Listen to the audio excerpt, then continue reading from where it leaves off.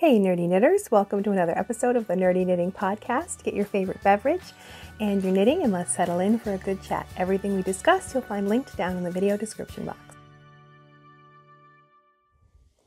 I don't really have any knitting news this week, but I do have a request for some advice. I've got a video idea percolating in my mind about advice and tips for knitting on a budget or knitting when you're broke, because right now I'm sure a lot of us are pinching our pennies, and I would love to know how you save money on your knitting, on your notions, your yarn, your patterns, any tips and advice that you have to share. I've done a video in the past with some advice, but I'm sure that you have more tips to share, and I'd love to collect them and make another sort of roundup video of all of those great little nuggets of wisdom from many different knitters. So if you have any stories about when you've scored big or anything that you'd like to share regarding that topic, then I'd love to hear about it, so please leave me a comment down below. And I thought I'd include in this sort of knitting news section things that I've been reading. I read quite a lot every evening before I go to bed, even if it's just a chapter. Mostly fiction. I really like good stories, and they can be from all different genres. Right now, it is this book by Orson Scott Card called Wakers.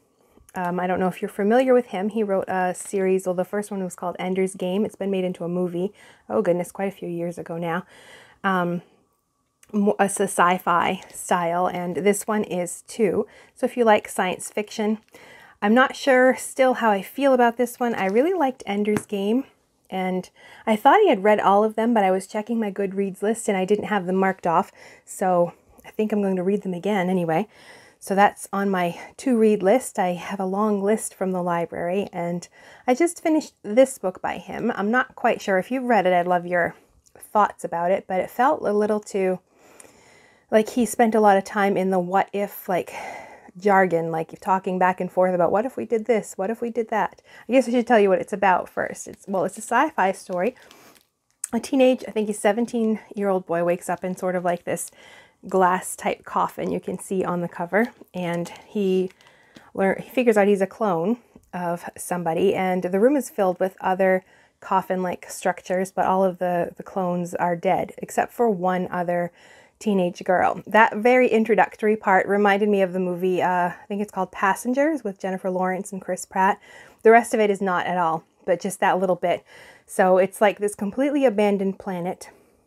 It's Earth, and he's in Greensboro, North Carolina, and but there's nobody there. It's completely deserted except for him and this other girl who's still asleep. She hasn't been woken up yet. So it's about his experiences there, trying to figure out what's going on. And there's other things in it. He can jump from one time stream, they call it, to another that he is a part of. And there's a lot. That's where all the technical jargon stuff. They spend a lot of time talking about the what ifs of that, and I felt like, oh, just get back to the story. I don't know if you've ever felt that way about a book where they just, it feels like they're not getting to the point, to the plot, you know, like it felt like he wanted to talk about all of these what ifs and technical side of time jumping and all of these things, when I just really wanted to have a good story. And the story was good if you can skip past all of that technical stuff. So if you like sci-fi, you might want to give this one a try. Sort of give it maybe 3 stars because I liked the premise of it, and I'm wondering if it's going to be, I mean, the story wraps up, but I'm wondering if there's going to be more in the future in that series. But it did revive my interest in his books. I haven't read anything by him in a long time, so I'm going to reread the Ender's Game series. So that's what's on my reading list this week, and I'd love to know what you're reading. I'm always looking for new book recommendations, so you can leave them down below as well. We have a few knitting questions to get to today, so let's get right to those. The first one is from last week. Masuga had a question about armpits and making those underarm area, making that more nice looking, more nicely finished, so it just looks really nice. And we discussed different ways to do that in the last episode, but somebody left a great comment. Cindy mentioned that she likes to do the provisional cast on for the few underarm stitches. This is something that she learned from a YouTuber called Franco. His name is Frank, I believe, but it's P-H-R-A-N-C-K-O. He recommends this in his sweater patterns, and he has a video showing it for the underarms, and it works very well. So I'm going to link to his video that explains how he does the crochet provisional cast on and uses that to join, because after you put those stitches on waste yarn, whatever you're working on, and then you have to join to work in the round again, he uses a provisional cast on right there, because then you can take out that cast on edge and you can graft the stitches you saved to that cast on. I didn't watch the whole video, but I figured that would be the idea of it. And that really does make a very seamless line. You don't get that edge where you have to pick up stitches along a cast on edge, because you're using a provisional cast on. So you can unzip it and use the live stitches and graft them together. Now, I'm not sure how it works, like if you get, because you do end up with like holes to either side of that edge, but I'm not sure. He probably has a way to deal with that as well. But if you really want a very seamless look, then this would be a great way to do it. Our next question is from Scripture for Women. Using natural fibers is not always affordable. It's just so expensive. Are there any synthetic yarns that are comparable in drape? An example would be a lace or DK weight shawl. Now it depends. We're going to talk about synthetic, the process today, and acrylic yarn. And it really depends on how it's processed. I mean, you've probably seen plenty of like novelty yarns. It can be the same sort of, it can be labeled as acrylic, but it looks nothing like, you know, a Red Heart Super Saver yarn, like just your standard acrylic. So it depends on the way it's processed, first of all. And every yarn is different. Like, it's hard to, I don't have a recommendation for you for a particular yarn that has good drape, but what you could try is knitting on larger needles. That will generally give you more of a flowy fabric because it creates larger, looser stitches. You're just going to have to try them out. If anybody has any recommendations for synthetic yarns that have good drape for a shawl, then please leave your comments below about that. I know that I've seen like sort of those shawl cakes, like those. I've used a few of those and I thought they were just fine for like the skinny cakes, and I can't remember what their names are. And I think as long as you choose an appropriate needle size, then you can get fairly good drape with those. But don't knit on like the recommended needle size, like, or on the small side, because you're going to get a tighter fabric and it won't have that flow and movement as well. But I don't really have a great answer for you for that. Another thing you can do is actually check Ravelry. If you're looking at a particular yarn and you want to know how it's going to knit up, then see what projects have been knit with it. Some people will include their needle size that they used and everything, so you can get a good idea of what to look for that way as well. So I don't have much more advice beyond that. I haven't knit with a ton of acrylic yarns, so I don't really know which ones would be great for shawls, but maybe somebody else does. Leave a comment and we can share it next week. Our next question is also from Scripture for Women. Why use 2 strands of one yarn instead of just one that is the same diameter as 2? First reason would be because that's what the designer chose. Unless you can crawl into the mind of the designer and ask them, it's hard to say why. They might say, like in their pattern, why they chose that. A lot of the times it could be because they want that, like the brushed mohair or alpaca. They pair that lace weight yarn with another yarn to get that brushed look.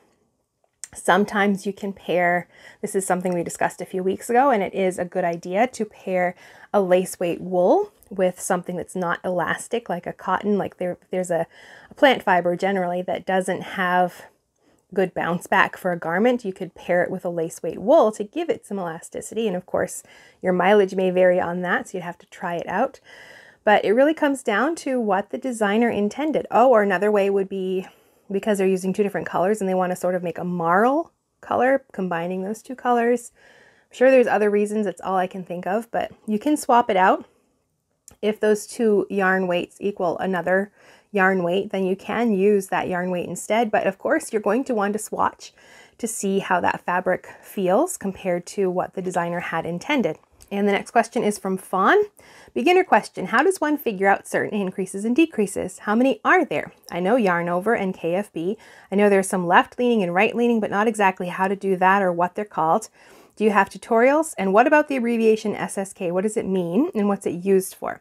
Okay, so the basic increases are your yarn overs, your KFB, then you have a make one, which can be open, right, or left, and then your lifted increases, which can be right or left. And those can also be done purl-wise, like if you're doing them in reverse stockinette or you want to work them in a purl stitch specifically, then you can work them purl-wise as well. So there's lots of ways to work those increases. I have videos about them, but I also have page on my website that has all of the videos and all of the pictures and instructions. So I'm going to link to that so you can see the different ones. And you want the right and left because sometimes you want to mirror your increases. Like if you work, right now I'm working on sleeves for my daughter's cardigan. So I'm working a make one right at the beginning of the row, and to mirror that, which it slants off to the right, I want it to slant off in the other direction. I want it to slant off to the left so it doesn't look, they don't both run in the same direction. So I use a make one left. So, and the SSK is the pair for the knit two together. If you knit a knit two together, it leans off to the right, so you can work an SSK, which will lean off to the left. So it becomes the mirror image of the knit two together. So when you want to mirror your increases and your decreases, that is why you would do it, and that's how you would do that one. But I do have a video about that too, or an article as well that talks about the decreases and pairing them, so I'll link to that as well. And one more question from Nana Kathleen. What shawl pattern would be best for beginner knitters? So I have a few recommendations for you. My first would be Grain by Tin Can Knits. That's the first shawl I ever knit. It's a top-down triangle shawl, and they've got great tutorials on their website that have great pictures, so that walks you through really well how to work that shawl shape. If you want just a plain rectangle, the Elementary Wrap by Pearl Soho is a good choice. It's just stockinette stitch. And then there is Spindrift by Helen Stewart of Curious Handmade. That's a crescent shawl. It's a free pattern on her website, and it's written out very well. Like she uses like a sort of a chart format, and it's very step-by-step and easy to follow. So those would be my top 3 recommendations depending on the shape that you want to knit. They're all very basic stockinette. I think Spindrift has like some eyelets. You can do different stripes, and Colorwork Grain is like very simple pattern, so you can really change it up with however you'd like to work the colors in that. That's just in garter stitch. So any of those 3, if anybody else has any ideas for beginner shawls, then leave a comment down there for Nana Kathleen. Oh, and I do have a playlist with, because I have a few different videos now about shawls for beginners based on their shape. So I'll put a playlist down below as well. We're going to have a lot of links down there this week. So it's time to jump to our discussion, and we have been discussing the different fibers. So as just a refresher, we have animal fibers, which come obviously from animals, wool, alpaca, silk, mohair, angora, possum, camel. There's lots of different fibers. Goodness, you can even like comb the hair off your dog or your cat and spin that and knit that if you wanted to. I've never attempted that. I've never thought about, well, I've thought about it, but I've never attempted it. If anybody's tried that, I would like to know. So let me know if you've ever like collected your pet's fur and spun it and knit with it. I love my dog, but I'm afraid that anything I knit with her by like her fur would smell like wet dog if it got wet, you know what I mean? So I'd rather skip that. But anyway, so back on topic. And then we have plant fibers, which like cotton and linen. And then within that category, we also have biosynthetics, which are natural resources like bamboo, but they need some type of synthetic process to turn them into yarn, because you can't just break off a piece of bamboo and start knitting with it. It has to be broken down to become a fiber. So I still group it with the plant materials because the main source is a plant source. But really you can categorize them. You could fit that under synthetics if you wanted to, because it needs a synthetic process. But now we are going straight to synthetics, which use a synthetic process, but also use synthetic matter. So they take a petroleum-based matter, and it's melted and it's blended, and then it's extruded through spinnerets, and that creates filament threads.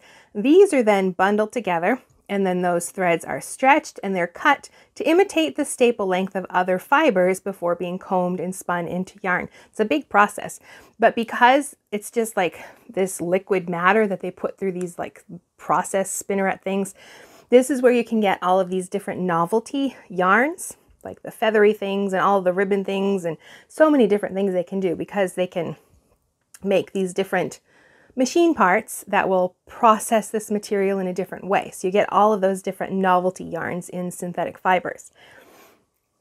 But then, of course, they can also be very natural fiber-like, because they treat them like other fibers. They stretch and they cut them so they imitate like a wool fiber, and they comb them and spin them into yarn. So it ends up looking and feeling like real natural fibers. So it has become more refined over the years. Like say 40 years ago, the acrylics from 40 years ago compared to the acrylics today can feel very, very different. So this process is used for all synthetic fibers. We're going to focus on acrylic today, but there's also like nylon and polyester. We'll talk about them next week. But the advantages of an acrylic yarn specifically would be that it's, of course, very inexpensive. You can buy skeins and skeins of it for very, very little. And it's widely available. Go right to your big box store and you'll find plenty of acrylic yarns. A very wide range of colors because it's very easily dyed. It's soft, it's lightweight, it's durable, it's water resistant, machine washable, very resilient, and it doesn't shrink. So it has lots of great advantages, but there are some disadvantages. I have here that it can't be blocked, but it sort of can, I guess. I don't have a lot of experience with blocking acrylics, so I'm not quite sure. A lot of people say like you could steam it and that kind of kills the fibers. I'm not sure if that's the correct term.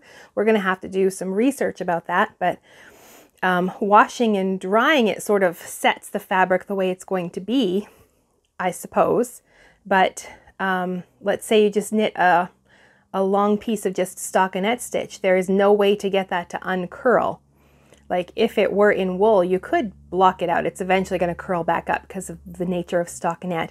But the fiber will let you block it. But acrylic is a different beast. Like you can wash it and dry it, but that's not going to make it lay flat. You know what I mean? But some people have told me they've had some success with wetting it and pinning it and with steaming it, but it's sort of try your own risk because it's basically a plastic material. You have to be very careful with the heat because you can literally melt it. So anyway, so I have the blocking is an issue with acrylic because it's not something you can easily block. So it absorbs odors. It's not as breathable as natural fibers, can be prone to pilling. Again, that will depend on the manufacturing process. It's not as insulating as wool or other animal fibers. It can be scratchy, but hey, so can wool. And it is, of course, heat sensitive, like it will melt because it's a plastic, basically. So it's a good choice for hard wearing garments, for kids, anything that you want to be able to machine wash and dry. Like my daughter wants a new cardigan, but she is not going to want to like block it or pin it out and let it she's not going to hand wash that. So I knew it had to go something that she could at least put in the washer and dryer. Even I do try to encourage her for hand knits to put them on at least the hand wash or the gentle cycle to treat them a little more gently, even though it's going to just be an acrylic, you know. Still be careful with it. It's a great choice for gifts, especially if you know the person is not going to want to care for something like a wool garment. Or for charity knitting, a lot of charity and donation places, they specifically ask for acrylic, and they even want like the tags in it so it can, that has the care instructions because it's just easier for people to take care of. Now, where you're going to run into issues is with, well, lace, first of all. Like if you're knitting a lace shawl, because of the blocking thing, like if you're knitting in any other fibers, you can pin it out and stretch it aggressively and get it to take that shape. With acrylic, you might be able to. It's sort of like you have to swatch and test because just the nature of acrylic, it doesn't act the same way. So, but you could try the gentle steaming, like don't press an iron to it, but hold it above it.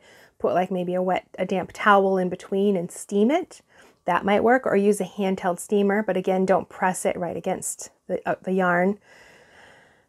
This is just one of those cases where it's sort of a test to see how it's going to work. So lace, because of the blocking, like if you're knitting a big lace shawl, that is something to try out, how you would block that. Another issue would be highly textured and cabled patterns, because they can be a bit iffy in acrylic, because like those kind of things I like to use animal fibers for, because they've got, especially wool, because it has more elasticity and it has more give and it's just more forgiving. I mean, if you've ever knit like a ribbing in cotton yarn, you can see, oh, it just looks like such a mess because there's not much give in in that yarn. But if you do it in wool, there's more give and more elasticity. So it ends up looking better.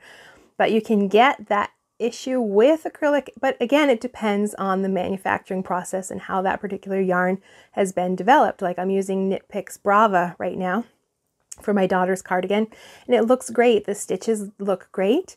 The ribbing looks really well, but I did take care with it because I wanted it to look nice. But it's sort of one of those iffy things. Depends on the acrylic itself and how that particular yarn has been processed. Okay, we will want to avoid acrylic sometimes, especially for household items that are going to be near a heat source, like a pot holder or a trivet or anything like that, because they are heat sensitive. You could melt the fibers, so you don't want that plastic hot mess on your stove. So that's not a great choice. This is actually one of those things. I know a lot of people use cotton yarn, and I did too. I have a cast iron pan and the handle gets hot, so I knit like a little cotton cozy for the handle, not thinking about the fact that plant fibers will continue to burn. It's like a candle wick. They just burn and burn and burn. Wool, on the other hand, is self-extinguishing. So anything that's going to be near a heat source, now I try to knit it in some type of a wool yarn because it's less of a fire hazard. Honestly, I have set too many pot holders and dishcloths and things on fire accidentally. So anything to save me from that. So for things like that, I do prefer wool, and acrylic is one of those things you want to avoid because of the heat. It will melt. Oh, and it can even burn your skin. So this is where I get a bit iffy about like baby garments too, or anything like that. I don't know. I would be very nervous about, not very nervous. I mean, my daughter's going to have an acrylic sweater, but for little ones, I don't know if there's that extra concern of the fibers can actually melt and burn on the skin. But in general, I use it as a substitute for most other yarns. I think it works well. But again, this really comes down to the manufacturing process because different acrylics are processed differently and they're meant to act differently. You get all those novelty fibers, but the general acrylics, I think they are meant to be as a replacement for those who don't want wool garments or even plant fiber garments. So it's something that it's one of those issues where I'm just going to say swatch and see if it's going to work for the pattern that you've selected. But in the most cases, like if I'm knitting a cardigan for my daughter, all of the recommendations for where I think we're all for wool, but I think just an acrylic is that feels like a wool is just a good replacement for that. But like I said, it's a swatching thing. You'll have to swatch and try, but acrylic definitely has its place. No acrylic snobs here. So those are the basic facts about acrylic anyway. So I'll have a link down below to an article that talks about this in more depth, or it looks at different acrylic yarns. Of course, you can find them pretty much everywhere, but it's also blended with other fibers like wool. So it can be useful for lots of different things. But personally, I don't like it for garments for myself because I tend to run a little warm and I find that it's just not very breathable for me. I feel like makes me feel clammy a lot. So personally for my own garments, I prefer to use natural fibers. In the summer, I really like cotton and linen and bamboo and all of those light plant fibers. And for my winter garments, it's usually wool or other animal fibers. But acrylic is a good choice in the right circumstances. And if you've got anything you'd like to add about using acrylic yarns, any more tips, especially advice about blocking and how you would treat different things like shawls, then I would love you to leave your comments and we can discuss that again next week. Now, before we get to what I've been knitting, I just want to share about this week's sponsor, which is Knit Picks, and they still have those 2 sales going on. You can get 20% off on their fixed circular needles if you're looking to add a few to your set, and also up to 30% off on their Knit Picks Aloft, which is a blend of Super Kid mohair and silk. So if you want to try that holding 2 yarns together and getting that soft, fluffy halo, now is a good time to stock up on that yarn. So both of these will end this weekend, I believe. So now is a good time to go get a little bit of Knit Picks shopping done. I haven't been doing a ton of knitting this past week. I've just been busy with things for the website. I'm refining things for the knitting course, and we were out with friends and church this weekend and just a lot of other things going on, dentist appointment, all of those things. So I didn't get as much knitting in as I would like, but I did get a bit in, so we can see the progress I've made on different projects. First up is the sweater for my daughter. the sleeves, Sleeve Island this week. But I'm almost up to where I have to shape the sleeve cap. So that is the next thing. I'll probably tackle that this afternoon. And then I will get to the process of putting it all together and adding the shawl collar and the pockets. So we're closing in on the end for this cardigan. So this is done with Knit Picks Brava Sport Weight yarn. It's their 100% acrylic, machine washable and dryable, fairly soft, and I think it's a good wool replacement. Even the ribbing looks nice, I think. It just looks really nice. And I'm still deciding how I'm going to treat the pieces, because you can see they sort of roll up on the sides and I've got to sew them all together. We had lots of recommendations and tips on how to treat that, from leaving it as it is and just seaming them up this way, which I might do because I'm a bit lazy, or pin them out and spray them and let them dry, and should work enough to get them so I can seam them up. And some recommendations for lightly steaming, but that one does make me nervous because I always heard that it would kill the acrylic yarn, like it's not going to move after you steam it. So I'm a bit nervous about that.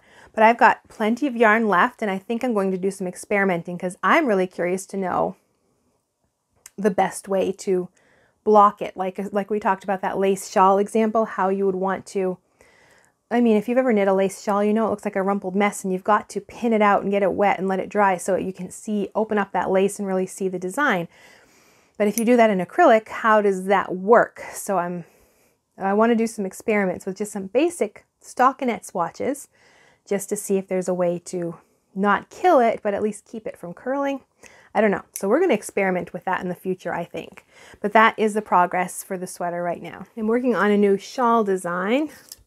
Let me get that off. I'm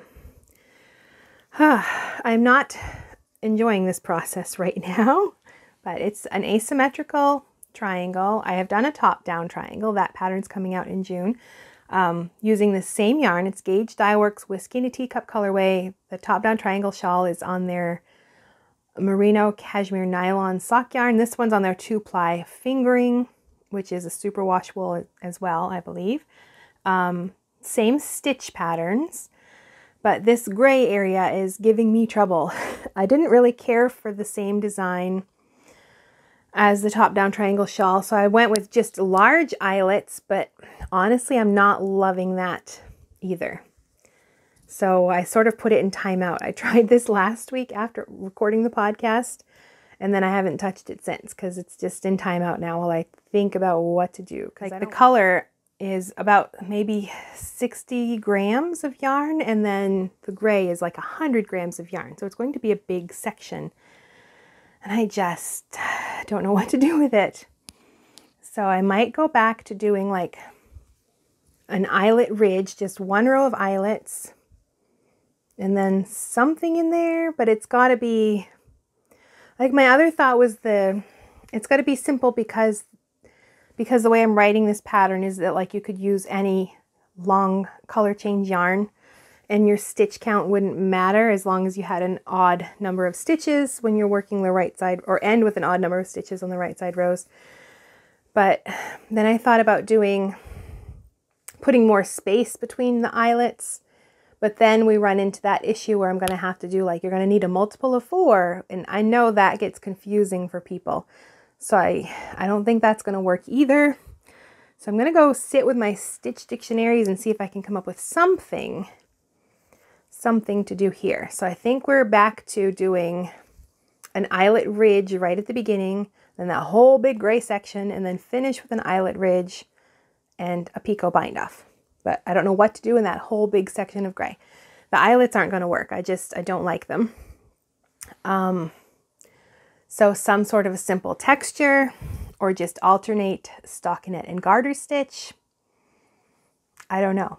Maybe something like a fisherman's rib, just for something different.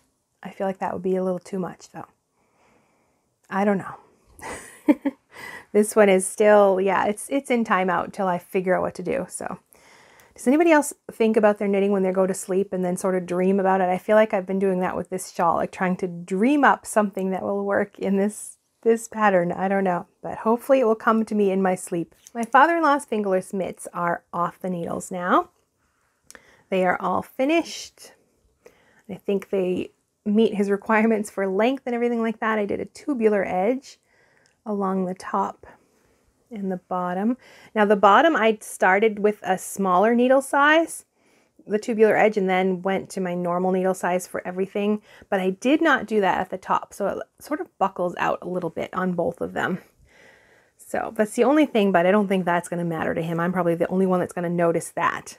So I've thought about the different ways to make a convertible top for these, and I think because I'm using this tubular edge, I want to continue that on the ribbing on the convertible flap part.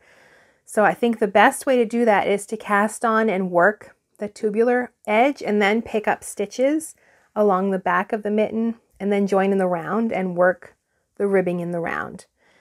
And then do the top and then like a normal mitten top. But I think that might work best.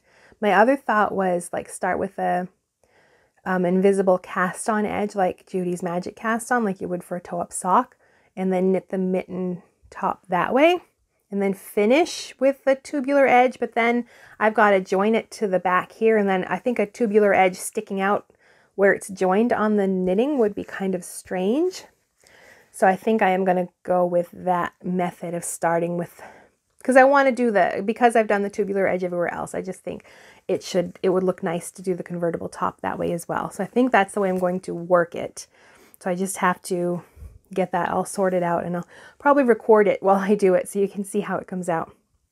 But they look nice, just that video to record next. Now I'm knitting these in Jamieson and Smith, their 2-ply fingering weight jumper weight yarn. It's a really nice woolly yarn. Moss green is the color. And a few weeks ago I mentioned that I had a lot of this yarn left, 8 skeins of it, and probably at least half of each of the skeins still left. This was the yarn that I used for the hat for my level 3 of the Master Hand Knitting program.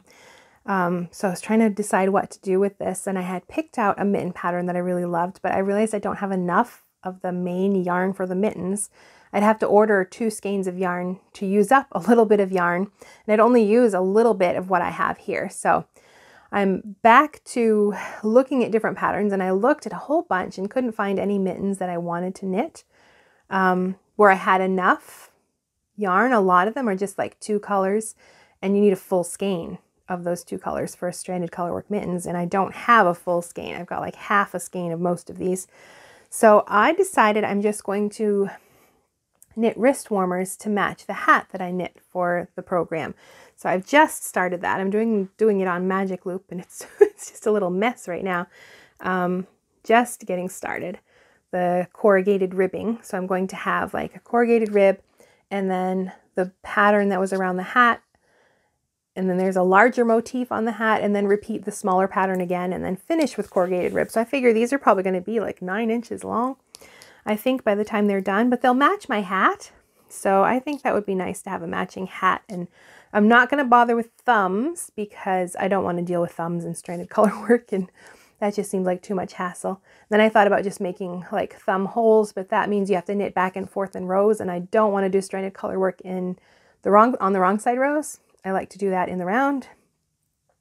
And I think to do the thumb, like if I were going to, you would bind off and work back and forth. Or not bind off, you would just work back and forth for enough rows to make the thumb. And I don't want to do that. I'm too lazy. So we're just going to not even do any thumb holes or gussets or anything. So they'll just be wrist warmers that you can sort of pull up over your hand anyway. They just won't have any place for your thumb. So perhaps when it's all done, I might just release the pattern for the hat and the wrist warmers all together. It would just be one size for each of them because it's a 30 stitch repeat. So I don't know if you thought much about how that works in a design, but like 30 stitches, well, there's 60 stitches here, so I can't do another repeat of that pattern or you'd have like giant wrist warmers. So it's going to be just one size because the repeat for the stitch patterns itself is so large. So same with the hat, like it will be one size for the hat. Because if you'd add another 30 stitches, it's going to be massively big for anybody. So it only works out. That's why you'll see sometimes, like with stranded colorwork patterns, that they only come in one size because the way the stitch pattern works out. When you have a large stitch repeat, you can't get multiple sizes. Like if it were just a 5-stitch repeat, then yeah, if it's 5 stitches to the inch, then we could do like a 1 inch, you know, add an inch and then have a bunch of different hat sizes. But when you have a 30-stitch multiple, you can't do that. So it'll be one size. Oh, and you can see the motifs right here. So it would just be the small motif and then this larger motif and then repeat the smaller motif again. So, and then the corrugated rib at the top. So that's about the same number of stitches. It should fit just fine. I think it'd be really pretty as a wrist warmer, I think. And then it would have, this is my prototype hat. This isn't the one I sent in because I changed the crown, but this crown is still pretty, I think. But I have different motifs on the other one. But the main motifs are the same. They're just not centered properly. I don't know. That was another thing I changed. I wanted them to line up. We've got like the brim here with these really pretty prominent spokes. But if you look right there, this doesn't line up with it. It's like off by 1 or 2 stitches. And I wanted that like to be centered with the motif. So I had to rework that too because I didn't take that into account when I was working on my chart. So this hat didn't make the final cut, but I think matching wrist warmers and a hat, that would be a pretty pattern. A lot of ends to weave in though. So that's what I've decided to do with all of this yarn that I had, is to knit wrist warmers instead. And the way I'm going, I might even just have enough left for another hat. We will see. But when you have 8 skeins of yarn for one project, it doesn't take much yarn for that project. But anyway, that is the plan for this leftover yarn, is to knit some matching wrist warmers. And I think I might have the pattern for sale afterwards with the hat and the wrist warmers together. And I'm not sure if I even said, but it is the Knit Picks palette. It's like a 2-ply fingering weight yarn, 100% wool. It's a really nice yarn, really good for colorwork knitting, and it has lots of colors. Time to get a little bit nerdy and talk about some knitting books. And this week I wanted to talk about Japanese stitch dictionaries. To say that slow because it's hard to get that word out, stitch dictionaries. And I've got 4 of them that I really like, all from Tuttle Publishing. Basic ones that have lots of different stitch patterns in them. Twisted stitches, cables, lace, open work. They all look like this. You'll see a big photograph of a swatch and then a chart. No written instructions in these books. This one's a little bit different. It has a lot of cables in it. The other one does as well, but I feel like this one has more cables. Well, it has lace as well. So you've got these big swatches and then the charts. There's some of the cables. And I think most of them have, oh, this one has like a good section of ribbing, different ways to do ribbing as well. Oh, and this one had the round yokes. I really like these. Different ways to do yokes. You could make like just little lace collars like that, or like for a sweater. And then there's this one. This one is specifically lace. Same idea, big picture, and then the swatch of the picture of the swatch, and then the chart as well. Now the charts are a little bit different. Think about the charts you're familiar with. You have the knit and the purl stitches, and you've got those black dots to represent purl stitches on the right side of the work. You don't see those, well, you do see those, but you don't see those in the Japanese charting. They like to be visually uncluttered. And so if the pattern is reverse stockinette and then you've got some sort of stitch on top of that, it's not going to be filled with little black dots to represent purl stitches like we would have in our patterns. Instead, there's a little symbol at the bottom, or a little key, that will tell you which stitch is used in those blank boxes. So your background always looks like it's knit stitches, but it might not be. That little key at the bottom will tell you if that background stitch is supposed to be knit or if it's supposed to be purl. That way they don't have to fill all those empty boxes with little black dots to represent purl stitches. That's the first big difference. That can feel confusing, but you got to wrap your brain around that. And if it's hard to tell, then look at the picture of the swatch and look at like the background of the stitch itself, and you can tell if it's reverse stockinette or if it's stockinette. Now that I'm used to it, I prefer that less cluttered look of the Japanese charts where they don't always have purl stitches represented, even if it's like reverse stockinette fabric. You use that little symbol to decide what's this background stitch going to be. Are those blank boxes knits or purls? And I really like that now that I'm used to it, but it takes a minute to get your head wrapped around that chart. They also are not as hand-holding as we are in like North American knitting patterns. They assume that you understand with a chart that if you're working flat, you're gonna work across the way the stitches or the symbols the way they're written. And then when you work on the wrong side row, you have to reverse that. Like, let's say the front of the fabric is stockinette, so you know when you're working a wrong side row, you have to purl. They assume that you know that. They're not going to explain that in the chart. The third thing with the patterns and the charts from Japanese companies is that their symbols and notations are standardized. So all the Japanese charts and books and things that you'll find, they all use the same symbols. Like here, can be any symbols you want. I could make up my own symbols if I wanted to. There's nothing standardized about knitting, but it is in Japan. So any books that you find, all of the symbols are going to be the same no matter what book it is. Now I do have one book that has not been translated, so I do have to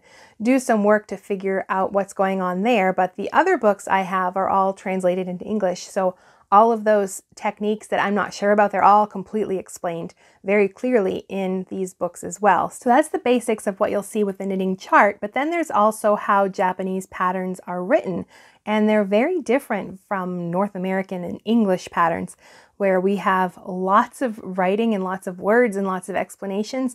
They assume if you're knitting, you know how to do things, and they don't put them all in the pattern to explain everything to you. For example, here's this hat right here. This would be the pattern. That is it, one page, most of it charted, and then they use the schematic to explain. Like it tells you on this little schematic, you cast on this number of stitches, you work this on smaller needles for this many rows, then you use your chart and your stitch pattern for this many rows. That little schematic and that chart, that's your pattern. And then at the top, all that's listed there is your materials, your yarn, your supplies, your finished measurements, your gauge, and a few little notes.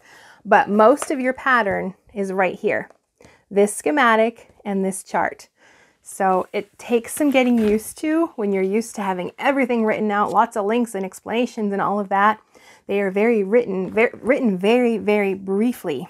It's very interesting. The book, I have another book that's in Japanese, and once you understand, you don't even really have to refer to the directions. You just use the chart, and the chart is the same in any language because it's just symbols.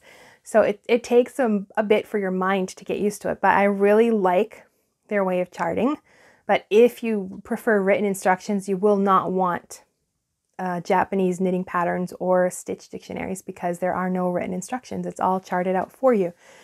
But these are probably, after my Barbara Walkers, these are probably the stitch dictionaries I go to most often. I really like, they're very creative and inventive, and I don't know, I really like their patterns. Like they're just very pretty. Even the ones on the cover, just really pretty patterns. So there are many of them, and I'll link the 4 that I have down below. They're all from Tuttle Publishing, but I'm sure you can find other ones as well. But these are I couldn't pick a favorite. I really like them all. They're all really nice to have. I really like stitch dictionaries, and I really kind of do like the way they write their patterns. It's very brief, and when I'm knitting, when I write out my own instructions, that's kind of sometimes what I do. I just have like a little picture and then a few little notes, and I can knit from that. But it takes some experience to get used to that method. So it's a big difference knitting like North American patterns compared to Japanese patterns, and what's expected of the designer and what's expected of the knitter. There is more expected of the knitter with Japanese patterns, I think, than there is with North American English knitting patterns. Less is, I mean, you still have to know how to do the things, but there is more explanation and more detail and lots, sometimes even links to tutorials and things like that. So it depends on your skill and how adventurous you are and what you'd like to try, but they are worth at least giving one a try, I think. If you find there's lots of Japanese knitting books as well that have lots of patterns, not necessarily just stitch dictionaries. So it's worth giving something like that a try just to see what it's like to knit from a pattern like that. So anyway, that's all for our discussion about stitch dictionaries this week. Goodness, try to say that 5 times fast. But that is it for this episode as well. Thank you so much for joining me. It's been really fun hanging out with you today. And if you're new here and want to watch past episodes of this season, I'll put a playlist right here. You can catch up on all the things that we've been discussing, and I'll see you in the next episode.